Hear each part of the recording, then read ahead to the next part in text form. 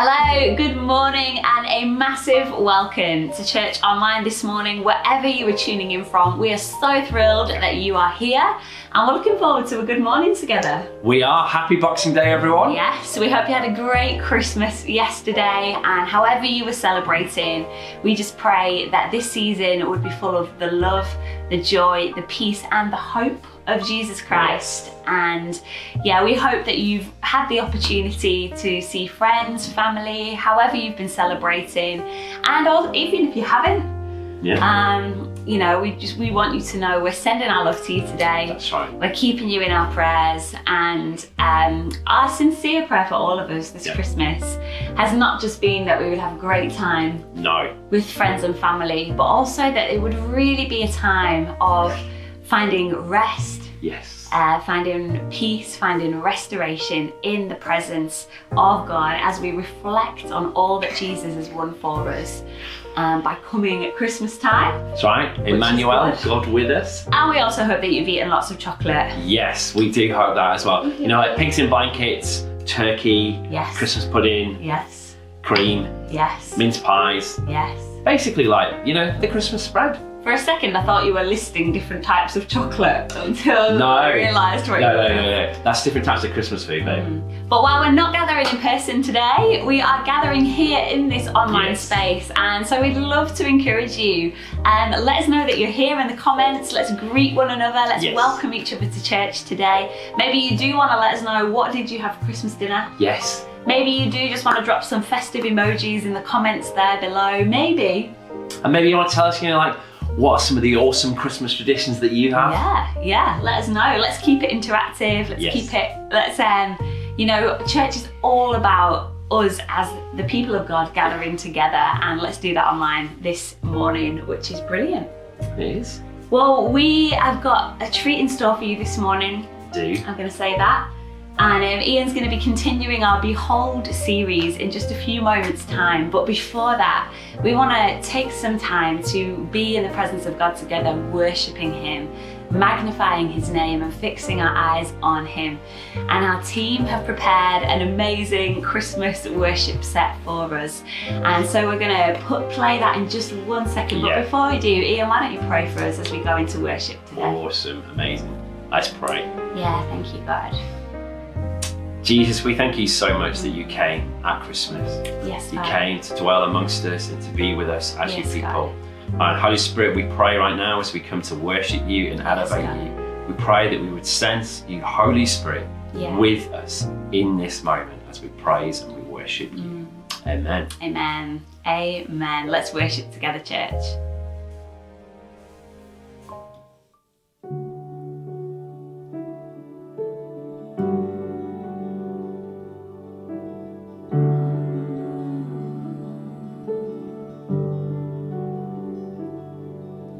Joy to the world, the Lord is come. Let earth receive her King. Let every heart prepare in room, and heaven and nature sing, and heaven and nature sing, and heaven and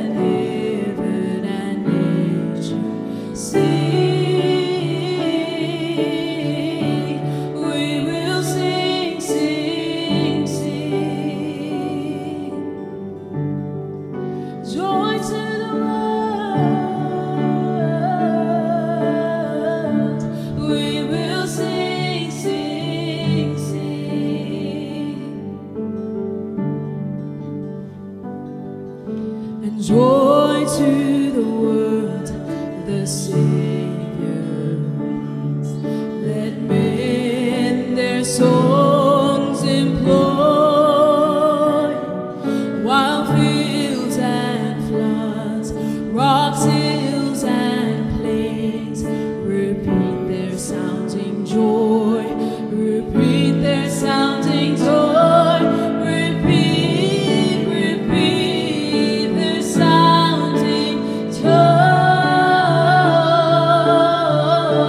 We will sing, sing, sing.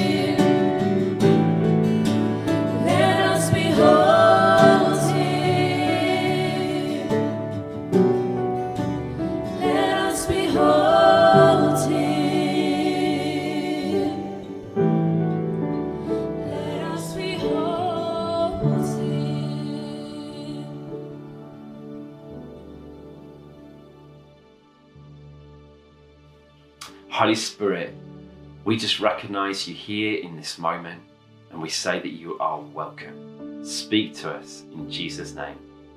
Amen. Amen. Well, welcome to the third part of our Behold series. And this morning I am preaching a message which I'm calling Exceeding Great Joy. So I want us to turn to our Bibles to Matthew 2, and we're going to start reading at verse 1.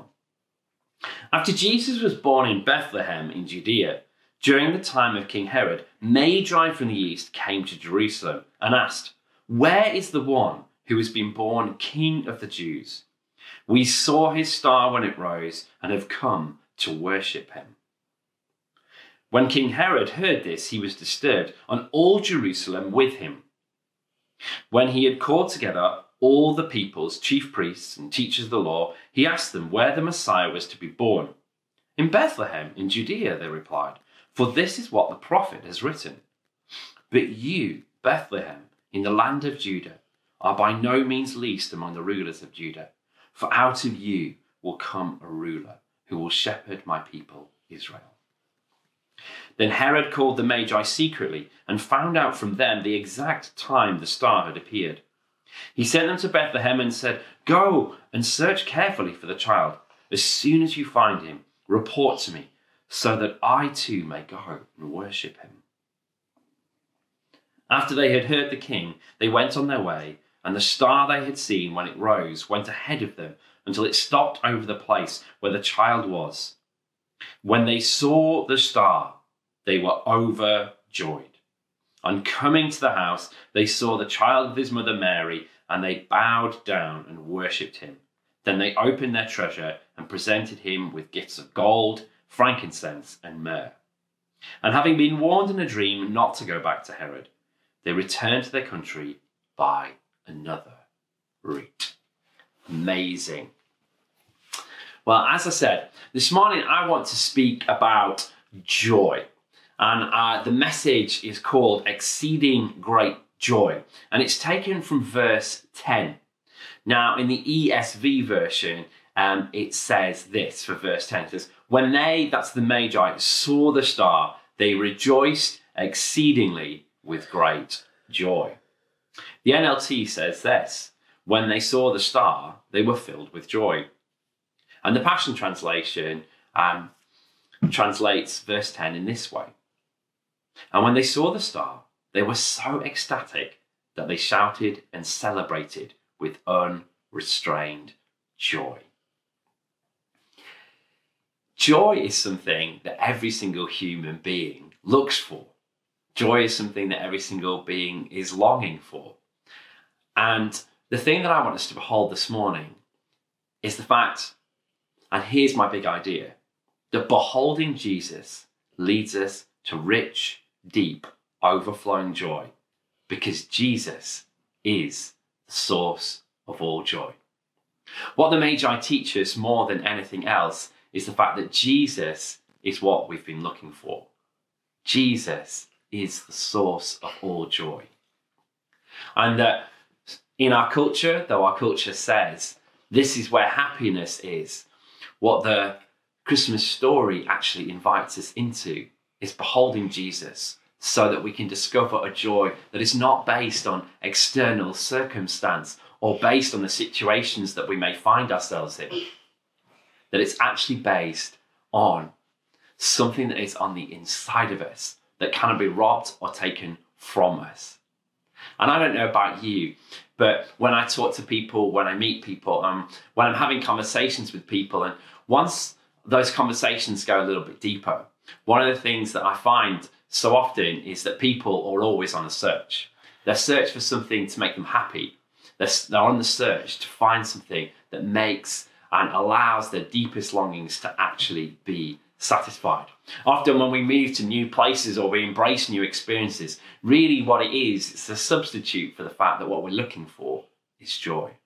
One of the beautiful things about the Christmas story is that it shows us that joy is found in Jesus. So this morning, I want to look at 3 things that this story shows us about joy and why we need it. Here's the first one. joy is the response when we allow our deepest longings to be met in Jesus. We're all just living our lives the best that we can, aren't we? The funny thing about life is that often there isn't actually any reliable map that shows us exactly what we should be doing. You know, we go through education, we get taught a little bit, and maybe we get some experiences that show us some of the things that life are about. But actually, we're surrounded by lots of different narratives, lots of different people who tell us this is what life is about. This is what we should be doing. Our culture in advertising, knowing this, actually leads us towards this. It offers us this idea and this notion that if we just invest ourselves in their particular experience or their particular product, actually it will satisfy us on the inside.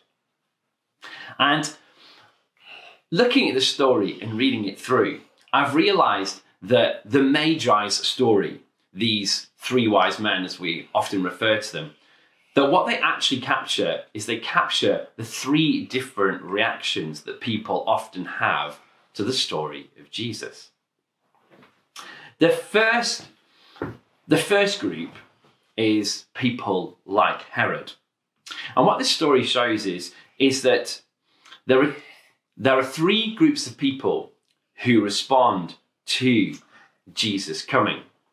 And in two of those cases, they don't get what they want, despite the fact that they are trying to maneuver things so that it satisfies their deepest longings. Actually, they don't receive them. But there's one group here in this story, and their response shows us that their longings can be fulfilled and they can experience overflowing joy. The first reaction we see is in people like Herod, and we find it in verse 3. It says this: when King Herod heard this, in other words, heard what the Magi were coming to do, he was disturbed, and all Jerusalem with him.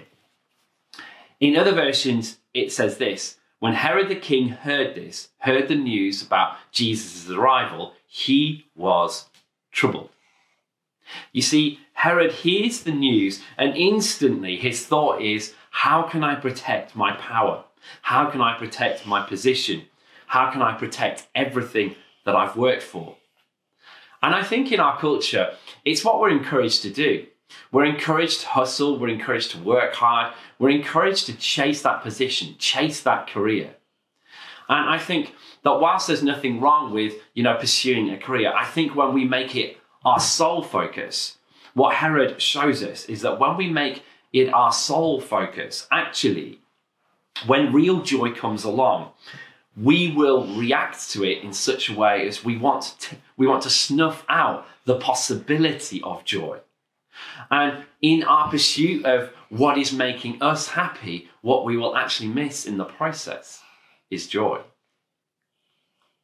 That when joy turns up in our doorstep, we will actually possibly even see it as a threat. Then there's a second group of people that we see in this story with the Magi, and they're the priests. These are people who they'd studied Old Testament scripture. They knew about the prophecy that one day God would send a Messiah, someone who would come and rescue Israel. This was the story that they had been hanging on to with all of their hope, all of their lives. It was a story that if you became a priest, you would know inside out. These were people who were experts in the Torah and experts in the law. And I think what their story captures is this. I think it captures that sometimes, even as Christians, we need to beware of the danger of, we know the Christmas story so well, we know what Jesus did for us so well, that if we're not careful, we can actually become so blasé with it that we actually forget the wonder and the joy of the fact that Jesus came to save us. That we get so busy pursuing the things of Jesus that we miss the person of Jesus. And this is what we see them doing. Herod calls them in and he asks their opinion. He says, tell me about this Messiah. Tell me about where he will be born. And they give him the right answer. They say, well, the scripture says that the Messiah is going to be born in Bethlehem. But here's what interests me about their response. Although they know that the Messiah is going to be born in Bethlehem, even when these magi, these people who they are not followers of the Jewish law, yet when they have looked up into the stars, they have recognized that something significant is about to take place. These priests, these people who are followers of the one true God, followers of Yahweh, who know the prophecies about Jesus, who know the prophecies about the fact that there will be a Messiah, when a credible group of people come and have traveled thousands of miles to say, we think this person could be the Messiah, what I find so interesting about their reaction is that they do nothing. Although it is only 7 miles down the road to Bethlehem, the Jewish priests remain exactly where they are, waiting for the long promised Messiah, not recognizing the fact that the wait is over. The Messiah, Jesus, has come. I wonder for you this morning, where is it you are waiting? Where Jesus has already said, the thing that I've promised has already come. It's time for you to make the steps. To use this as a metaphor, it's time for you to leave Jerusalem and to make the journey to Bethlehem. I find it fascinating that if these Jewish priests had just made that journey, they too would have shared in the joy that God had for every single person. But they missed it. And maybe today what God is saying to you is he's saying, you've moved away from the joy that I have for you. It's time for you to make the journey, the 7-mile journey down the road to Bethlehem, to position your life so that you too can encounter the joy of Jesus coming and dwelling with you. Because the truth is that Jesus wants to come and dwell with every single one of us. That's the offer that he gives, not an external experience or change in our circumstance that is somehow going to give us momentary happiness, but the presence of Jesus Christ through the power of his Holy Spirit alive on the inside of us, giving us joy. And that's the beautiful thing that we see in the Magi here this morning, these 3 wise men. They represent a different response. You see, they see the sign. But more than seeing the sign, they make the journey. They travel the thousands of miles. They go to meet King Herod, this king of the Jews, and they come to ask him where they can find this Messiah. We don't know how much they may have even understood about Jewish tradition, Jewish law. They may not have fully understood why they were coming, but they knew that they had to come.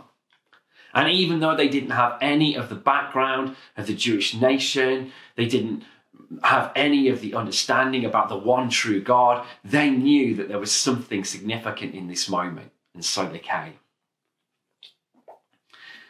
They didn't numb themselves to the fact that there was a promise. They allowed themselves to be fully present in this moment, and they kept faithfully following this star. And so, much like you see throughout the Christmas story, you see the story of a longing fulfilled. This isn't just a story of people who make an incredible journey.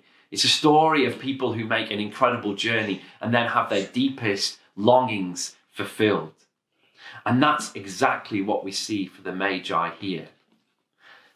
Verse 10 captures it so beautifully. And when they, the Magi, saw the star, they rejoiced exceedingly with great joy. You see, this is the first time that joy is mentioned in the New Testament. And it's by a group of people who aren't even Jewish, encountering the Messiah. And when they see the Messiah, when they see the sign that the Messiah has come, they are filled with exceeding great joy. What the Greek's trying to capture here, because I love the way that the ESV translates this.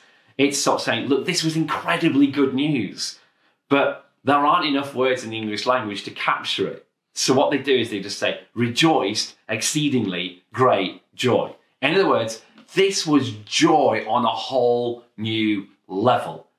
This wasn't a fleeting, passing moment where you feel a little bit happy or where even you feel a lot happy. This is exceeding great joy. This is a kind of joy, a kind of contentment, a peace like Kat was preaching about last week, that fills you on the inside, that lets you know that every single one of your deepest longings has been met. The longing to know that you're accepted, the longing to know that God is at work in each and every single situation that you find yourself. The fact that God is going to work all things together for good. The fact that God can resolve every single broken hurt and heart that we have on the inside of us. That our need to feel like that we matter, that there is a purpose, that there is a destiny, that there is a hope for our lives, and the fact that what we do matters in this life, and that we're not just here to make up the numbers. The joy that Jesus offers is a fulfillment of every single one of those deep appetites and deep longings on the inside of us, so that we can sit there and we can say, I am complete. I am whole, because Jesus has already filled me with exceeding great joy. This is the kind of joy that the writer of this gospel, Matthew, is trying to capture. He's trying to show us that Jesus is the source of all joy, because he's the only one who can meet our deepest longings. And this Christmas, I think we're being invited to live differently. You know, as we stand on the edge of a brand new year, I think what Jesus is inviting us into is he's inviting us into a different year. A year where it's not lived watching our feeds or wondering and waiting for those things that are in our heart and waiting and hoping for those things to come to pass. It's not about chasing our careers. It's not about the hustle dominating our lives. In this moment, I feel like what Jesus is inviting us into is he's inviting us into exceeding great joy. And I wonder this Christmas, what if we began to ask the question as we stand on the edge of 2022, am I seeking joy where Jesus is? Number 2, joy is something we're called to cultivate. I think our reaction to joy is often that we feel like joy is something that comes along infrequently, a little bit like a miracle, and it's something that we can't control. It's something that we can't make happen in our world. And so I think we approach joy a little bit like it's some kind of secret that's been buried somewhere. And all of our life, we are seeking joy. We're seeking discovering it. And if we're really, really lucky, occasionally we will find like a pearl of joy in the soil of all of our lives, and that we'll come across it. And for a moment, for a split second, we'll have like this brief experience of joy, but then it will go away and we're left in the dirt once again. But I don't think that's what the story of the Magi actually shows us. If we come to verse 11, we find these words, and I'll just read them out to you. It says, on coming to the house, the Magi saw the child with his mother Mary, and they bowed down and worshipped him. Then they opened their treasures and presented him with gifts of gold, frankincense, and myrrh. You see, what I see here is I see a joy that has been cultivated. They have joy in the inside of them. They've been following this sign for thousands and thousands of miles and months upon months upon months. And in this moment, as they actually reach the end of their quest, the end of everything that they have been seeking, yes, it's a wonderful moment, but it's rich and it's powerful because all the way along that journey, they have been cultivating joy. They've been looking up towards the stars, trying to read and interpret the signs, and following along this arduous, difficult journey. And now they experience the end of their quest, the completion. And then the Magi, they reach the stable. But all of this is the culmination of the fact that all the way along this journey, they have been cultivating joy. And I think that's what this story shows us. And it challenges us. It says, how in our lives are we cultivating joy? Our culture says that joy is something that is momentarily discovered and doesn't last very long. But what the Magi show us is that actually joy is something that is cultivated as we seek after and as we look towards the right things. I love the fact that in Hebrews 12 it talks about this. It says, fix your eyes on Jesus, the author and the perfecter of your faith. You see, when we fix our eyes on Jesus and we keep our gaze there, what actually happens is, and what we're actually doing is, we're cultivating joy on the inside of us. Hebrews, once again, talking about Jesus, says, for the joy set before him, Jesus endured the cross. You see, when we cultivate joy, the other thing that takes place is it actually gives us endurance. It gives us endurance for the difficult moments in our lives. It gives us endurance for the journey of life. I'm sure that the Magi on their journey, there'd be moments where as they're following this star, they're probably thinking, how much further, how much longer? But because they kept their eyes fixed on the star, and as they cultivated joy, knowing what that star meant in that moment, it allowed them to endure the journey so that they could find themselves at the door of the stable, looking in, seeing Jesus, encountering Christ and everything that he meant, so that they could bow down and worship him. And I feel this Christmas, Jesus is asking us and challenging us, where are we cultivating joy in our life? Are we like the Magi, that we have our eyes fixed on the star of Jesus, and we are allowing Jesus to speak into our world and into our situation? And that rather than looking at our situations with just our human eyes, we look at our situations and then we invite Jesus into them. We say, Jesus, show me how to see this thing with the right perspective. Jesus, may I cultivate joy as I walk through this situation and this circumstance. Because I believe that Jesus has joy for us, no matter what it is we are going through and contending with this Christmas. And the final thing I think that the Magi's story shows us is this, that joy creates community. I find it fascinating, again, verse 11. Going into the house, they saw the child with Mary, his mother, and they fell down and worshipped him. Then, opening their treasures, they offered him gifts, gold, frankincense, and myrrh. Now, I want us to imagine the incredulity of this moment, because I think it's easy for us to miss it. These are Magi. We often say 3 wise men, but we actually don't know how many of them there were. But these are astrologers from a radically different culture. They have traveled for months and months and months because they have seen this star. They belong to a culture that worships many gods. We don't even know if they knew the one true God. But yet they understood that there was something significant about this moment, which is why they'd come here. And yet what this scene shows us is this moment, side by side, these astrologers from a radically different culture They're sharing a moment with this young Jewish mother who is the mother of the Messiah.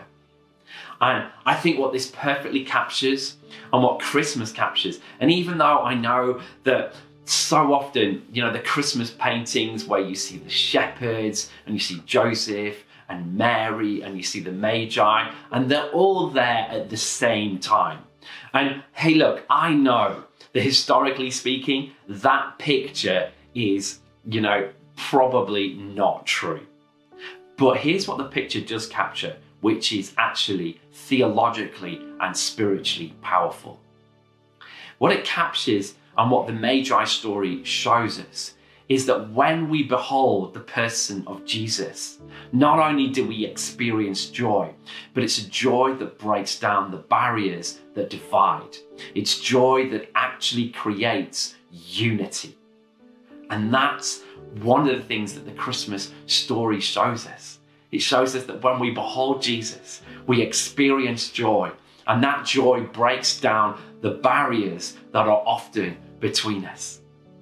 It invites us to see each other through a different lens, through the lens of a group of people, a community of people who are gathering together because we worship one person, one name, and his name is Jesus Christ. And that allows us to step over barriers of culture and of society, of other beliefs and other ideas, of race. What Jesus is inviting us into is a joy where we behold him. And so we recognize that we are sons and daughters of the King. And as sons and daughters of the King, that makes us equal in the eyes of Christ. We stand in the same place. We stand under the same blood. We stand in a position of grace that has been given towards us.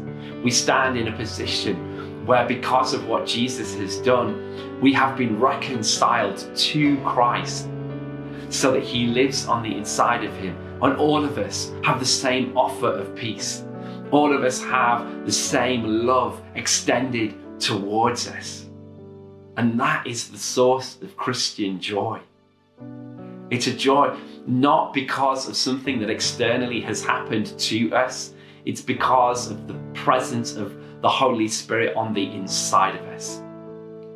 And this morning, I believe more than anything else, this is the picture that Christ wants us to behold as a church community here in C3 Sunderland.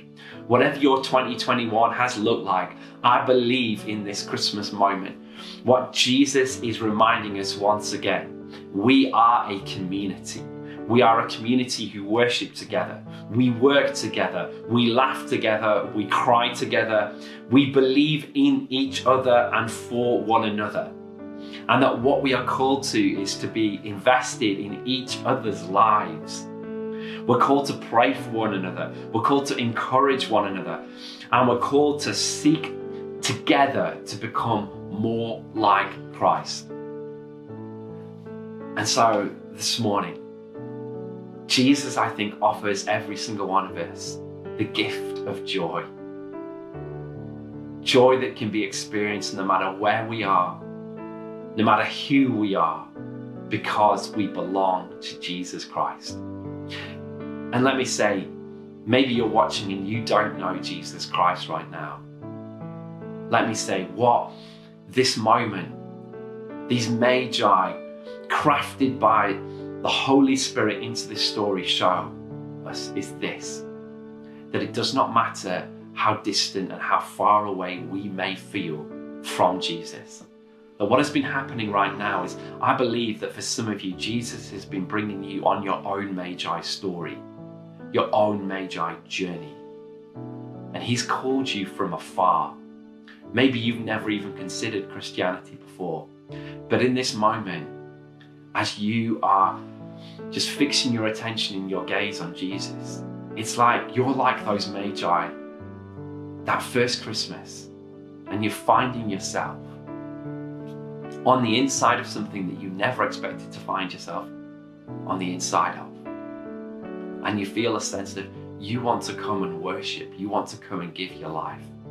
Can I say to you that this morning is a perfect moment to do that? I'm just going to pray a very simple prayer, I'd encourage you to say this. Jesus, I recognize that you are real. I invite you into my life. Come and live within me. In Jesus' name, amen. Amen. Awesome. Amazing. I also want to encourage you, if you're part of our church community, I want to just leave you with just like 3 questions that you can just use to meditate and reflect on this week. And the first question comes from my first point. If joy is the response to when we allow Jesus to meet our deepest longings, where do you need to recapture and allow Jesus to meet your deepest longings again? The second is, how will you cultivate joy this year? And the third, how are you participating in community in this season, building strong connections with people who are part of this community, and how are you going to be even more part of this community in this year? Well, thank you so much. It's been so wonderful to bring this message of joy to you, a joy that just brings each and every single one of us together and into the presence of Jesus.